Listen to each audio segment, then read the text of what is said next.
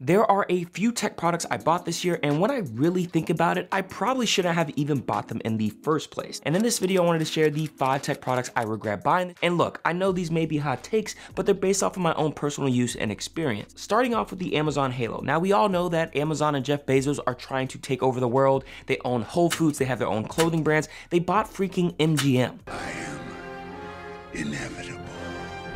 But health?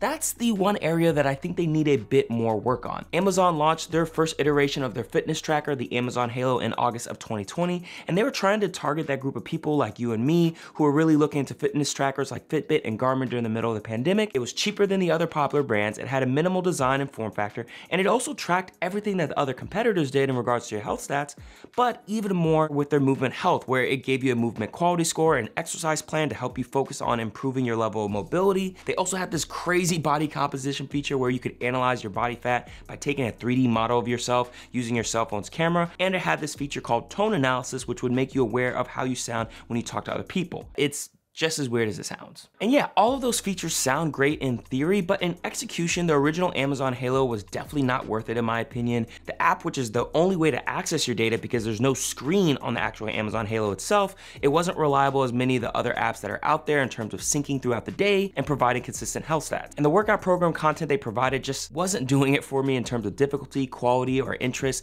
Honestly, guys, I stopped using my Amazon Halo months ago. It's like Amazon had all the best intentions, but there still clearly needs to be more refinement on the software and hardware front. Now, I also know they launched an updated tracker in late 2021 called the Halo View, which added the screen and updated capabilities such as SpO2 and heart rate monitoring. They've also had 2 years to update the app and fine-tune the hardware. So you know what, they might have fixed many of these issues recently, but the first impression definitely left a bad taste in my mouth, and I'm a bit hesitant to reconsider. But if you're interested in me revisiting the Amazon fitness ecosystem and testing out its latest Amazon Halo View, let me know in the comments below. Now, the next product I regretted buying, which I don't have here because I returned it, was the Peloton Guide. Now, I love my Peloton bike, like I really do. I even made a video reviewing why I thought it was worth the money that I paid for it, which is one of the reasons why I was so excited to try out the Peloton Guide in the first place when it was announced in early April of 2022. It was Peloton's first hardware attempt at focusing on the strength side of training, and I bought the entire package, including the 2 25-pound Peloton dumbbells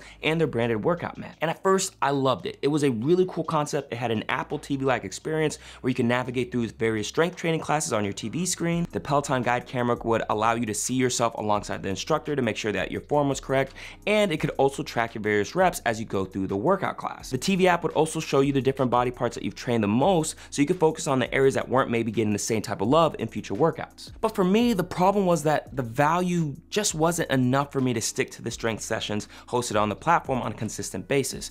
I didn't feel that my body was getting as much work in as I did when I went to my local neighborhood gym where I had a full set of equipment. It also seemed that I was building way more muscle endurance than actual strength and size, which of course is a more personal preference for me, but I also couldn't find a seamless way to do the bike bootcamp workouts. You would think that you'd be able to get off the bike and then easily transition to the strength part of the workout with the Peloton Guide, but that functionality was not possible, so I had to stick to just one or the other, which was pretty disappointing. I ultimately just found myself more drawn to do the Peloton bike workouts for cardio, and then I just supplement my other days with weightlifting at my actual gym. So do I think it's a terrible product?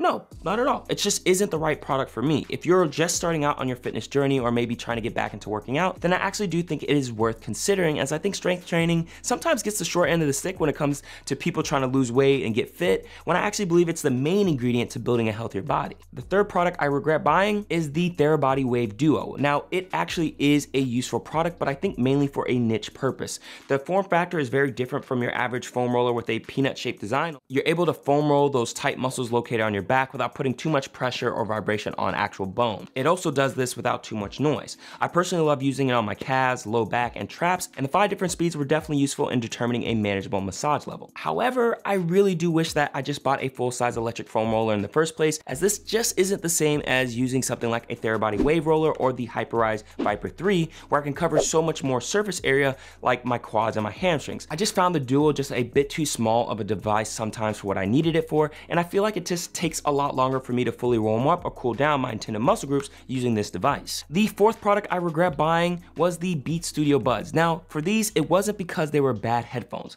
I actually really enjoyed using them when I first purchased them. I just bought them right before the Beats Fit Pro came out.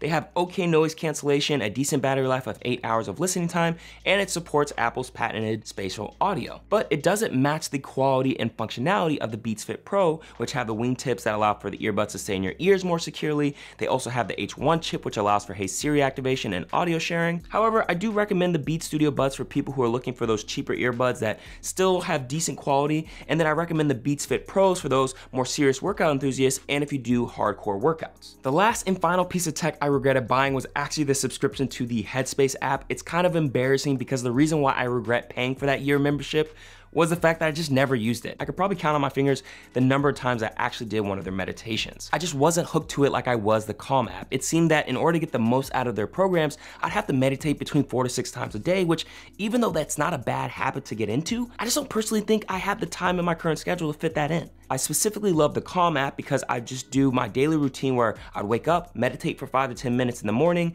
then do a daily movement stretching, fill out my gratitude reflection journal, and then be on the go for the rest of my day. And I also think that I got so used to the voices on the Calm app that the ones in Headspace, this just didn't do it for me. I know I should probably give Headspace a fair chance, but I think I might just go back to the Calm app. Now, don't worry, I will definitely make another video soon on my actual favorite tech products that I purchased this past year that I do think are worth looking into. But in the meantime, check this video out, which may be helpful if you're interested in other tech products that can help improve your health and fitness. Stay healthy, be happy, and embrace the hype. Woo!